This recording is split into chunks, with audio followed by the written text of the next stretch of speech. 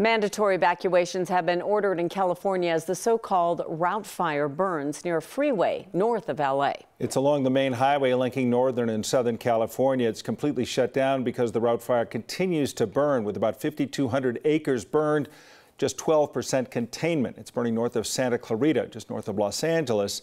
In addition to the dry conditions, the area is at the start of what is expected to be the worst heat wave of the season.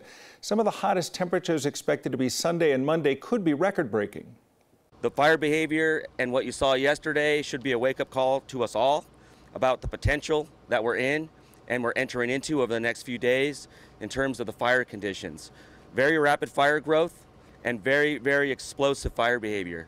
And so the message from the Angeles National Forest, as we work through the building on the success of what we had last night and today, is that the days ahead are going to be very challenging.